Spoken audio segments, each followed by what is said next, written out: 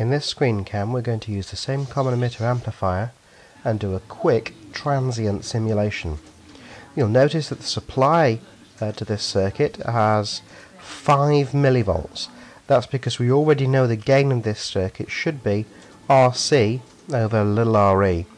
Little re, KT over QIE, approximately 25 ohms. So 5000 divided by 25 would be around about a gain of 200. Let's set up our transient. I'm just going to call it tran for transient. Simulation options come up, and we now need to set the run time. The run time is the length of time this is going to work towards. I have a 1000 Hz sine wave, and 10 milliseconds will give me 10 cycles of that. Now, I always start to control the simulator. The maximum time step size, if I set that to something like 5 microseconds, will give me an accurate sinusoid. If I don't, PSpice will sacrifice accuracy in favor of simulation speed. We don't need that. Let's click OK.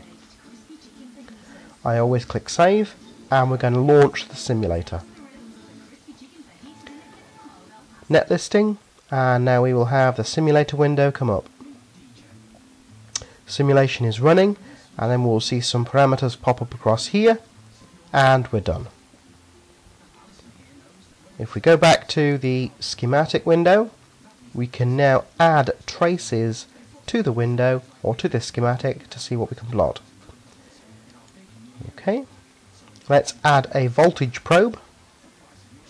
We'll have a look at the sine wave signal coming in and the sine wave signal going out. They're both DC coupled. They'll be sat at 0 volts. Back to the schematic, back to the simulation, and here we are. We have our output signal and we have our input signal. Inputs in green, outputs in red. Now what we need to do is to find out what these peak values are and see if we can establish what gain might be. Let's put the cursors on. Okay, we can see a cursor here moving across the screen. If you get it roughly on a peak and then press the peak button, it will actually find the largest peak value.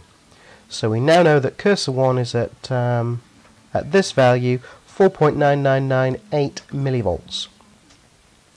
At the bottom here we've got 2 cursors on the green trace. I'm going to click with the right mouse button onto the red trace, so we've got a loosely dotted cursor. With the right mouse button I'm moving that across the waveforms, and you see that the dots are moving around the red waveform. I'll now highlight the peak selection tool, and this says 251 micro is the time for the 5 millivolt signal. We now have 153 millivolts at 1.7 milli. So we've got a gain here of 153 millivolts divided by 5 millivolts.